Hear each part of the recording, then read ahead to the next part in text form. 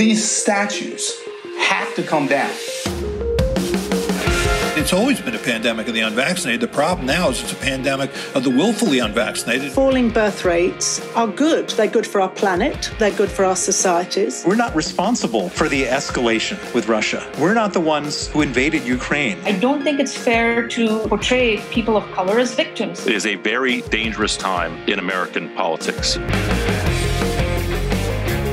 Welcome to the Munk Debates. Every episode, we provide you with a civil and substantive debate on the big issue of the day to arm you, the listener, with enough information to make up your own mind.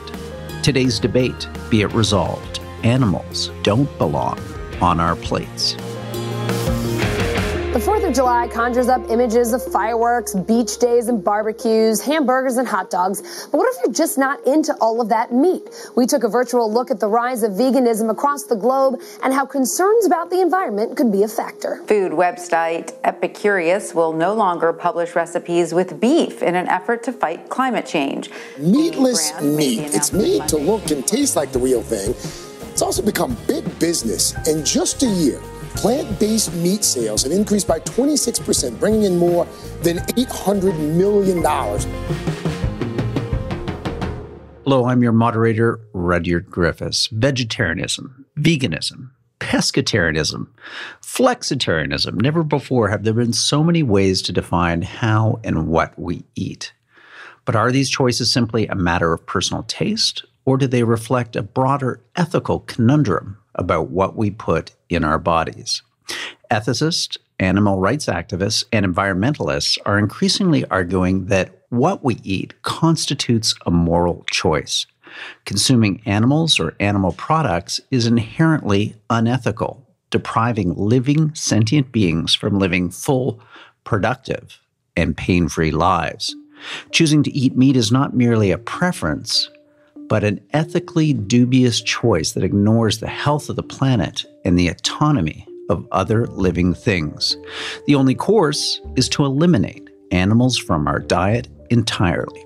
The nation's largest cattle industry lobby group is fighting to defend the traditional meaning of the word meat. The U.S. Cattlemen's Association filed a petition last month with the Department of Agriculture. It argues lab-grown and plant-based products should not use the terms meat or beef on their labels. But others argue that the consumption of meat and animal products is not inherently wrong. Animals can be raised humanely and brought onto our plates with greater attention to their well-being. Humans have been consuming animal products for millennia, and raising livestock is part of the fabric of our shared history and culture. Steps must be taken to minimize the impact of animal agriculture on the environment, and animals must be treated with respect and care. But eliminating meat and dairy from our diets altogether is not the solution. On this installment of the Munk Debates, we aim to discover whether we are what we eat by debating the motion, be it resolved, animals don't belong on our plates. Arguing for the motion is Peter Singer, the Ira W. Duchamp Professor of Bioethics at Princeton University and the author of Animal Liberation. Arguing against the motion is Joel Salatin, owner of Polyface Farm in Swope, Virginia, who's been featured in the New York Times bestseller Omnivore's Dilemma and the award-winning documentary Food Inc. Peter, Joel, welcome to the Munk Debates. Thank you. Hello. It's great to be with you. Thank you. It's an honor to be with you. Yes. Likewise, gentlemen, I'm really looking forward to this debate. It's been on our books for a number of months. We've been trying hard to pull it together. It's such a interesting constellation of issues, topics, and ideas to explore when it comes to the issues of animals. What do we owe them? What do they owe us in return? We're going to explore all of that with you in our resolution today. Be it resolved, animals do not belong on our dinner plates. You're up first in this debate, Peter. Let's put a couple minutes on the show clock and turn the program over to you for your opening statement. Thank you. Animals don't belong on our plates because animals have lives of their own to live, and we shouldn't regard them just as food or as means to our ends. I come to this issue from an ethical perspective, and I think that the ethics of how we treat animals needs radical change.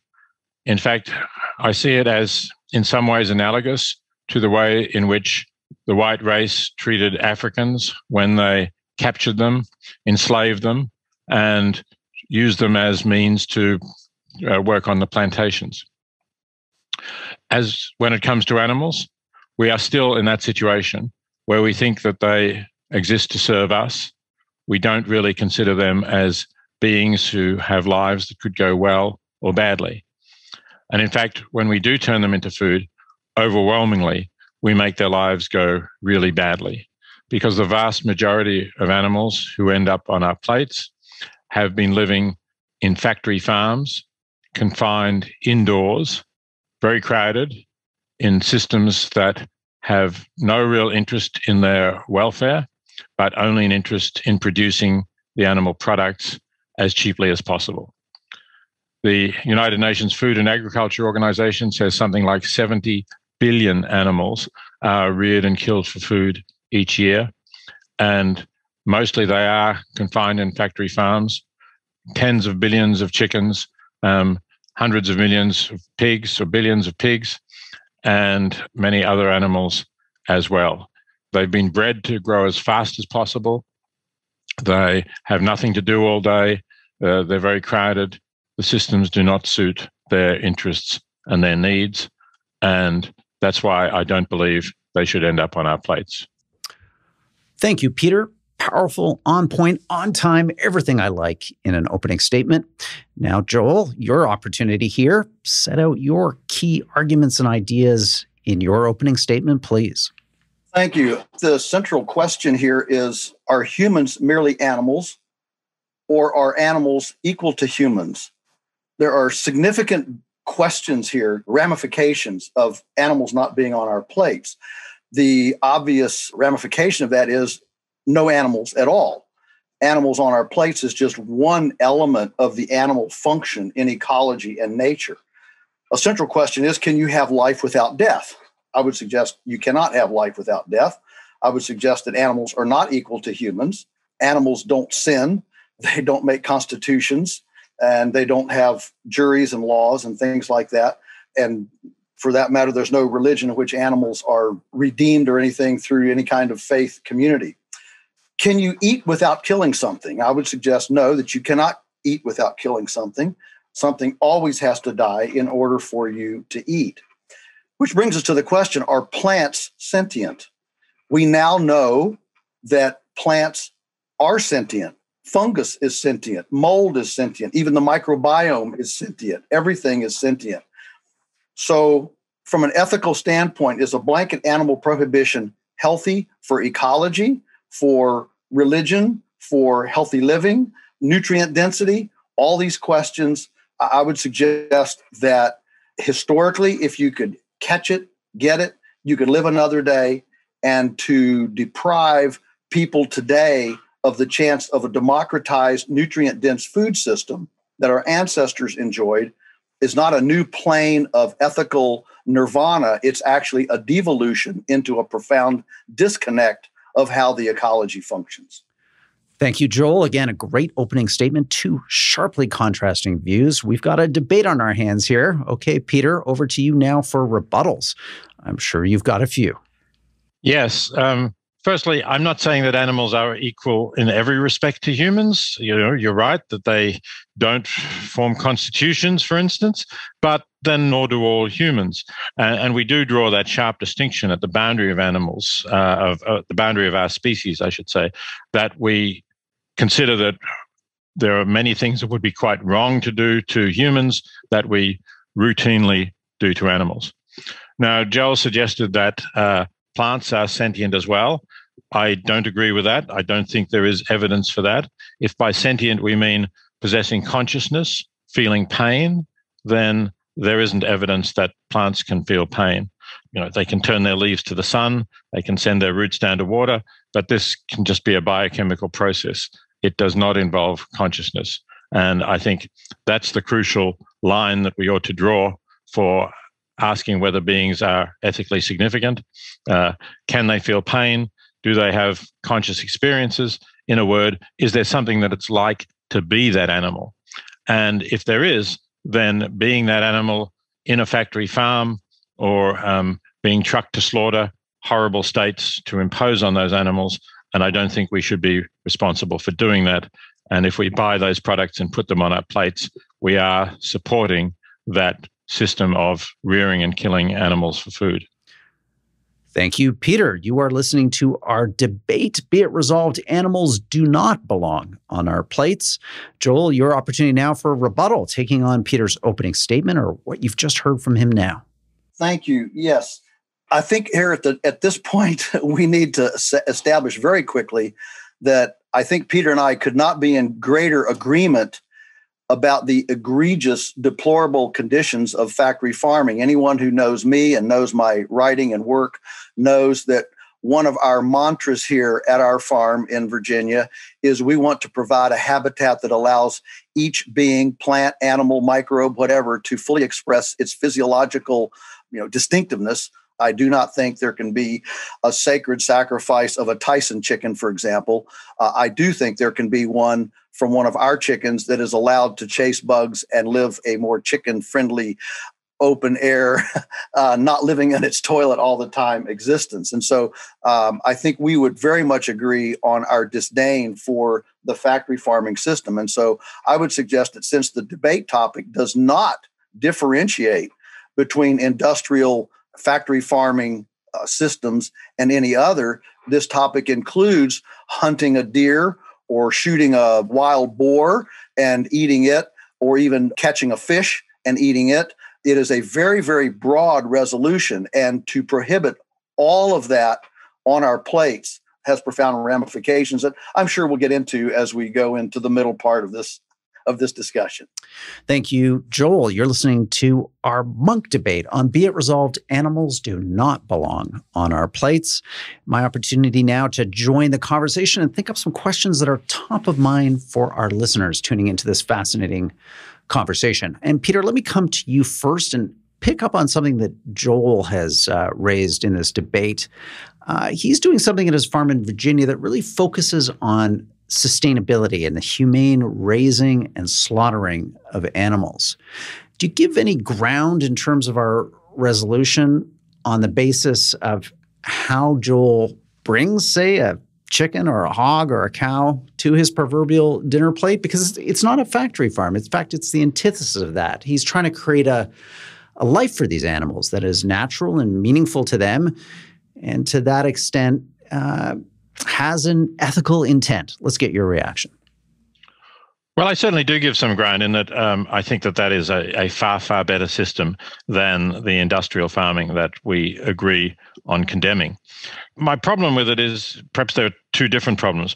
One is that I don't believe that we can supply the levels of meat and other animal products that people are consuming today in the United States or in other affluent countries with the kind of farm that Joel has. It's definitely vastly better, but I think we're going to have to move to, let's say, far fewer animals on our plate anyway, if we were to limit ourselves to that system. But the other and perhaps deeper issue that I have is if we continue to regard animals as food to put on our plates, are we ever going to change our fundamental ethics to animals, which will lead to ending the things that we agree are wrong, such as industrial farming, and also some of the other things that we do to animals that are clearly wrong, like using them as tools in laboratories to test new products that we want to put on the market, and a whole lot of other ways in which animals are abused. So I think it's important to draw a line and say animals are not just there as means to our ends. They do have their own lives to live. And the best way to try to get change is to get people to stop eating them. And then we'll be able to look at them honestly and without shame and say, yes, we respect you. We welcome the fact that you're here sharing the planet with us, and we're going to do our best to live in harmony with you rather than to live in a way that dominates you and uses you in ways that suit our interests. Thank you, Peter. Now, Joel, to come to you, I guess what Peter's saying here is you can't have your chicken and eat it too. You either treat these animals not simply with respect, but with some sense of agency, with some of the standing and stature that you would convey to a fellow human being. And only in doing that do we really have a hope of pulling down this horrible system, in Peter's view, of mass agriculture, the mass slaughter and exploitation of animals, which is such a big part of our society and our economy today. And some, if you want to get them off, our dinner plates, you can't make exceptions here. You have to understand that these animals have rights and we're abusing them. Let's get your reaction. Well, I would suggest that kind of catastrophic response to something that is highly modern, industrial, even abnormal in the history of humankind. First of all, let me deal with you can't feed the world the way we do. I can tell you that our farm is about 5 times more productive than the average farm in our county. Not only can we feed the world this way, we can do it far superior. In fact, a lot of people don't realize that 500 years ago, North America produced more nutrition than it does today. Think about that. 500 years ago, North America produced more nutrition than it does today. Now, that doesn't mean people were eating all of that. We had 2 million wolves eating 20 pounds of meat a day. We had 200 million beavers eating as much vegetable material as all the people in North America today. We had flocks of birds that blotted out the sun for 3 days, according to John Audubon. So the sheer abundance was here actually long before colonialism, Europeans, or the white person. In fact, it was more abundant before than afterward. We could even argue that in Australia, The Greatest Estate, what a wonderful book, describes the Aboriginal caretaking of the land and how that was done. And so in none of these cases is overall production actually increased by these factory farms or industrialism. And in fact, I would suggest that more biological, eco-friendly, animal-friendly systems are actually far more productive per square foot, per square yard. So we have a pretty fundamental difference here in how we actually get to abundance. But I can assure you that our system is far more abundant. Now, it takes more people, it takes more management to be able to do it this way without pharmaceuticals, without chemicals, without all the other, the buildings and the concrete and the fans and the energy intensity. It takes more people management, but we think that actually having people on farms is a good thing, and that we should not be just thinking about how do we get rid of people on farms. So we don't mind trading concrete, cages, and abhorrent infrastructure for the caress of the human hand and touch in the production itself. Hi, Rudyard Griffiths here, your host and moderator. I have a favor to ask you. Please consider becoming a Munk member. Membership is free and you get access to a series of great benefits, including a 10-plus year library of some of our best debates, dialogues, and podcasts. You also get a free monthly newsletter featuring the debates that we're watching around the world. And you get a specially curated Friday weekly Munk members only podcast that focuses on the big international events and trends shaping our world. All of that, again, free at www.monkdebates.com. I hope you'll consider joining and becoming part of our community.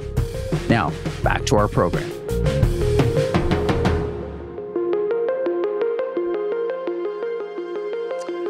Peter, I want to hear a bit more from you about how you feel that animals have this agency and how it's real, and what are the moral claims that they place on us? Because I think it's difficult for a lot of lay people to wrap their heads around this idea that animals are something other than things that we have brought into existence for us. Therefore, they owe their existence to us, and therefore we can do whatever we want with them. So what are the roots, the bases of the moral claims that you think animals have on humankind? Right. But let me say, agency wasn't my term. I don't think that agency is required for a being to matter morally or for it to matter what we do to that being and whether we affect its life for the better or the worse. After all, our own babies are not moral agents. They don't have agency. Yet if somebody is cruel to a child, somebody, hits a child or something like that, or stamps on the child's fingers when the child is lying on the floor, we think that would be a horrendous thing to do. So it's the capacity to suffer that matters, I believe, rather than agency. And yes, it's true that there are religions that have said that we have dominion over the animals, but personally, I'm not a believer in those religions, or indeed in any religion. I believe that we evolved from other animals, that we are in fact animals. Yes, we are more intelligent, we have greater cognitive abilities, we can use complex language that they can't, we can learn from previous generations, we can develop technologies, all of those things. But in a fundamental sense, we are animals and we have evolved alongside them. We find ourselves on a planet in which they also exist. And then we have used our greater power and abilities to capture them and to domesticate them and to use them for our purposes. And maybe that, in some cases is not objectionable, but I think given the industrial systems that we've developed, we really need to get away from that, and we need to do so by developing a different attitude to animals, one that does acknowledge that they exist on the planet with us, that we have no inherent right to use them, and that to give less concern, less attention to their interests than we give to similar interests of human beings is just wrong. As I say, wrong in a way that is loosely analogous to the way in which when Europeans enslaved Africans and brought them over here and used them as means to our ends, that was also, of course, a great wrong. And we've moved past that, I hope. Maybe not completely worldwide, but generally we all accept that that is wrong. But our attitudes to animals are still often quite similar to the attitudes of those racists to the Africans that they enslaved. And we need to change that attitude in a fundamental way.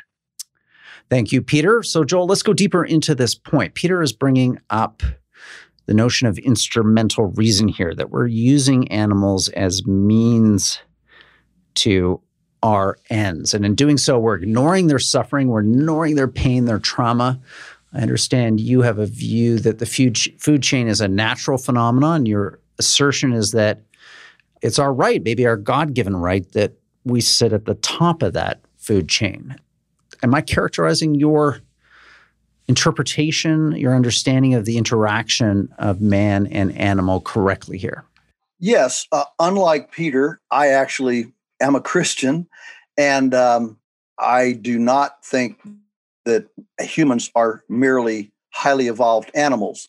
Jesus didn't come and die for the animals. Animals don't sin. I mean, I've never seen a big pig give way to a smaller pig and say, "Oh, this little pig needs some extra help." I mean, humans are capable of mercy. Our animals do not suffer. They die, but they don't suffer, and they have a wonderful life and a full expression of their individuality. But they are not human, and no religion recognizes that. So for me, I think it's important to appreciate that we see animals not as slaves, but we see animals as fellow parts of this journey. And they've been placed here like apples, and they've been placed here like oranges and tomatoes and mycorrhizae and fungi and maple syrup to feed us through. And my faith does not allow for placing animals higher than a fellow being. Yes, reverence, respect, absolutely. But it is here for sustenance for humans that God created for his purpose and to redeem himself. I don't believe that animals were created for us. As I said, I believe that we evolved from them as they evolved. Religions have taught many things that I disagree with and that many people today would disagree with. If you're going to appeal to religious teachings and to the culture of that grew up around them, then the changes that we have seen in the status of women, things that religion very often resisted. Plenty of quotes from the Bible or from Paul about women having an inferior place, for instance, that I think we have fortunately moved beyond.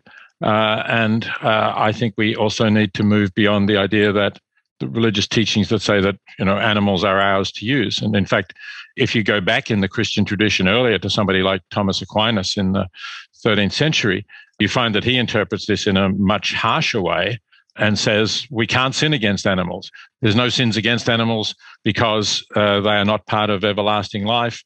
And the only reason for not being cruel to an animal, Aquinas says, is that you might develop a cruel disposition and then you might be cruel to humans. But it really implies that if that was not the case, you could do whatever you like to animals. So I think we should move past those teachings. I think we have more progressive and enlightened ethical attitudes today than we get from religions that are 2,000 or more years old.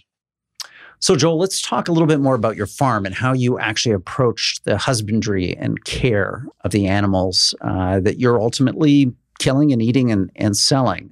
If you could just paint a bit of a picture for us to help our listeners understand a bit more about this tension between you and Peter around these issues of what animals experience, possibly the pain and suffering, and how this plays out in the context of a moral system that we have that governs a society, or a farm like yours in rural Virginia. I want to hear a bit more from you about whether you think we are conscious of the pain and suffering that animals experience, and what, if any, responsibilities or duties we have towards them in this regard. Yeah, certainly. There is suffering in the human condition as well. How many people suffer? So the fact is that you can't eliminate suffering. And I asked the question, is an earthworm that determines to eat a microbe, is that microbe suffering? Or when you slice an earthworm and kill it, planting a cabbage, does that earthworm suffer? Laird Keith wrote this wonderful book, The Vegetarian Myth, in which she tried to eat without killing something and eventually gave up because she realized she could not eat without killing something. And so right now, everything is eating and being eaten, whether it's a compost pile or whether it's a lion in the jungle, whatever. The basis of ecology is life, death, decomposition, regeneration, life, death, decomposition, regeneration. Everything is eating and being eaten. So there's this regenerative capacity that comes out of sacrifice. And I would say this, that right now, 25% of all meat in America is consumed by pets. Pet dogs, pet cats. And so when you start down this path of prohibiting that animals should not be on our plates, you eliminate all animal agriculture, you eliminate pet food, you eliminate leather, you eliminate cosmetics, soaps. Many pharmaceuticals have animal bases. The people fleeing socioeconomic upheaval in Africa, the reason animals have always been the choice of poverty-stricken people is because they're transportable in real time. They have legs they can move with you as opposed to carrying watermelons and squash. And so there are just massive nutritional, ecological things about this. So on our farm, we use animals as an ecological soil builder. And so they are pruners, they manure, they democratize fertility by moving fertility from low ground to high ground in its gravitational move downhill. They're the ultimate democratizer of fertility.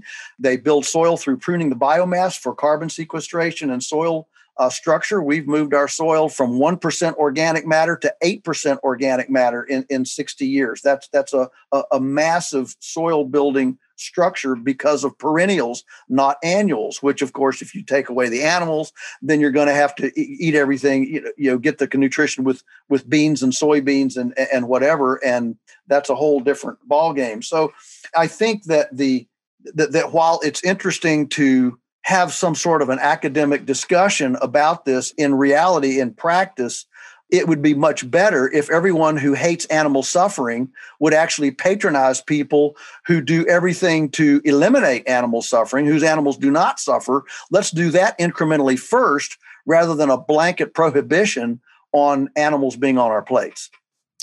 So, Peter, what's your view here about our ability to live without animals on our dinner plates? I mean, to Joel's point, he seems to be painting a pretty compelling picture here that these animals are contributing more than just calories in our stomachs. It's about an ecosystem that they're part of, that they have a symbiotic relationship with. It's about the renewal of those ecosystems, through farming and husbandry and other processes. I mean, is all of that out the window if we take animals off our dinner plates? And if so, what's the cost of this to the natural world? Well, first, let me say that I totally agree with Joel that if we are going to make incremental steps, it would be a good thing if people would move away from industrial animal production and move to the kinds of systems of animal production that Joel has. I would welcome that. That would eliminate a great deal of the problems that I'm talking about. But I do think that it's going to be difficult to do that with the kinds of populations that we have now. Joel earlier talked about the productivity of the country in earlier times, but if you have 350 million Americans occupying large parts of the United States and building freeways across it and using lots of land, it's going to be hard to produce the food that you could previously. That's one part of it. Secondly, let me say, when I'm talking about getting animals off our plates, I'm not thinking of people who are living traditional hunter-gatherer lives. If there are Inuits who are doing that, for example, then, fine, I'm not going to interfere with them. I don't think I have any business to tell them what to eat when our kind of civilization is producing so much more environmental destruction as well as animal suffering than those traditional lifestyles. So let's focus on what presumably most of the listeners to this debate are actually putting on their plates. Now, I don't deny that it's we have to kill some living things in order to eat. My focus is on trying to avoid inflicting suffering on animals and to try to produce a better attitude towards them. As I said, I don't think that plants are conscious. Joel introduced the earthworm eating the microbe. I don't think the microbe is conscious. I'm unsure about the earthworm, I have to say. And I do grow some vegetables myself, and I have a compost heap. And I know that while the compost heap is allowing large amounts of earthworms to thrive, they do occasionally get sliced by my spade when I try to move out some compost. I hope that they're not suffering. If they are suffering, I regret that. But I'm trying to minimize the amount of suffering that I'm causing by producing the food that I do. And that's true also, of course, of the much larger proportion of what I eat, which is purchased. I look for ways of doing that in ways that reduce suffering. And I think that eating plants is causing less suffering than eating animals. I'm perfectly happy on a plant-based diet. I think it's an enjoyable diet. It's nutritionally adequate and a healthy diet has been for me. So that's really what I'm recommending people do. And I think that if more and more people move in that direction, then we will be able to, as I say, look at animals more honestly and take their suffering more seriously than our society typically does. Thank you, Peter. I'm conscious of our time here. So, Joel, do you want to have another pass at the issues that Peter's just raised? And then we'll go to closing statements. I'd be glad to. You're definitely talking about production and ability to feed 350 million Americans. And absolutely, I get that. However, people generally don't realize we've got 35 million acres of yards and 36 million acres housing and feeding recreational horses in America. That's 71 million acres. That's enough to feed the entire United States without a single farm. We are not overpopulated or have a lack of production. Our lack is being able to tap into these ancient patterns, these ancient platforms, and achieve the level of abundance that nature did long before we brought John Deere tractors and chemical fertilizers and factory farms and petroleum to the plate. And that's exactly what we're trying to do here on our farm. And so I think the fact that Peter here is conceding that there are lots of areas on the planet that animals can belong on plates indicates a major a major shift. The topic is animals don't belong on our plates. It doesn't say unless you're an Eskimo or unless you're a Maasai or unless you're, in a bad situation. And the blanket resolution does not give itself for variations. And so I would suggest that with that concession alone, perhaps I've won the debate. Peter, what do you propose to that? Well, that's a good debating trick. I know when I was in my high school debating team, I would use tricks like that as well. But I am addressing the vast majority, as I say, of people who are listening to this and who are putting industrially produced animals on their plate. If some of them are putting Joel's animals on their plates, well, that's a bit better, but I still think you could do better than that as well. Let's go to our closing statements. You've been listening to a terrific debate today. Be it resolved, animals don't belong on our plates. Joel, you've been arguing against our motion. Let's have your closing argument, please. Yes, so I think I'll start with this idea that Peter is appealing to the vast majority of our listeners who are no doubt eating factory food. And his appeal is eliminate animals from your life, eliminate your pet cat, your pet dog, eliminate everything regarding animals from your life. I would make a different sort of plea. I would plea that for your own health, we haven't talked about the health consequences of, and I'm glad that a plant-based diet agrees with Peter, but I can tell you that we have hundreds of customers who tried a plant-based diet. These are not dumb people. These are smart people. They've given it their all and have almost died because one size doesn't fit all. A blanket statement does not fit all. Any understanding of biochemistry and the human condition realize that genetics and different people thrive on different things. That's what's fueled the paleo and all these other movements. And so I would appeal to the mass majority of people like Peter has listening to this and say, if you really want to be healthier and save the planet and enjoy the abundance that animals, all the benefits that animals have brought to ecology. There is no animalist ecology on the planet. It's for a reason. It's because you cannot build soil. You cannot have a biomass accumulation. You cannot have pruning without a healthy dose of animals. So we either need to vacate and go back to beavers, bison, and fire and Native Americans, or we need to adopt those historically abundant templates that did indeed respect the life of the animals and saw the animals as, yes, for our benefit and sustenance, but having a respectful, honoring life of their own that then serves a greater purpose, which is the functionality and the abundant production, the flourishing, if you will, the flourishing of the planet. And that's why all of us can flourish better if we're thinking about how the animals are treated, how we respect them in life, gives us the moral ability to have them come alongside us as partners in a greater planetary healing way. Thank you, Joel, for your contribution to this debate. It's been an important one. We've been diving deep into the resolution, be it resolved, animals don't belong on our plates. Peter, you've been arguing in favor of the motion, and as per debate convention, you get the last word. Thank you.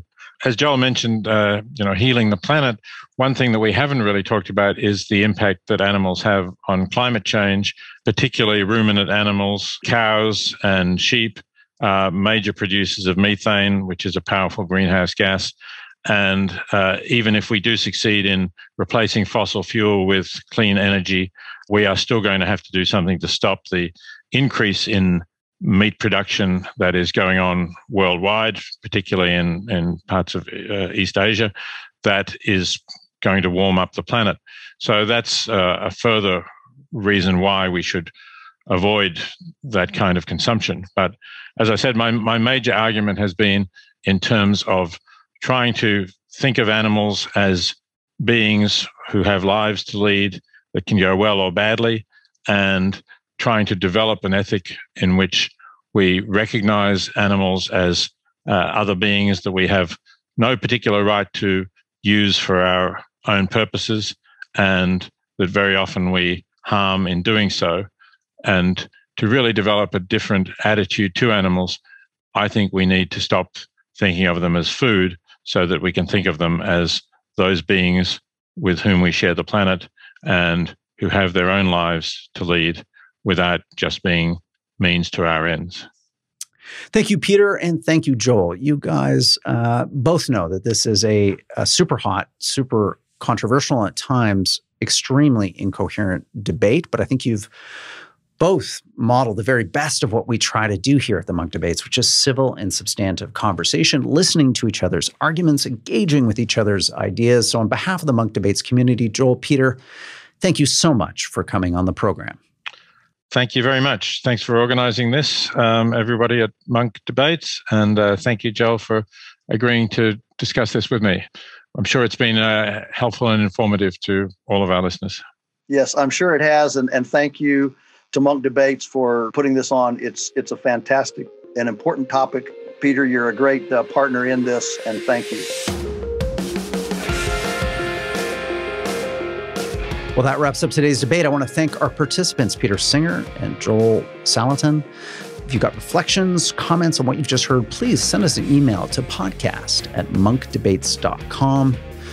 Also, a reminder that our Munk members-only podcast comes out every Friday, exploring current events and big trends and ideas in our world, is yours free to listen to anytime as part of our complimentary basic membership at the Munk Debates. You can grab that membership right now at www.monkdebates.com/membership.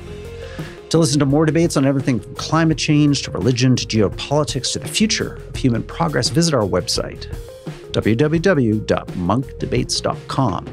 And thank you for spending some time with us today and helping our efforts as an organization, as a charity, to bring back the art of public debate, one conversation at a time. I'm your host and moderator, Rudyard Griffiths. The Munk Debates are produced by Antica Productions and supported by the Munk Foundation. Jacob Lewis is the producer. Abi Roheja is the associate producer. The Munk Debates podcast is mixed by Reza Daya, and the president of Antica Productions is Stuart Cox. Be sure to download and subscribe wherever you get your podcasts. And if you like us, feel free to give us a 5-star rating. Thank you again for listening.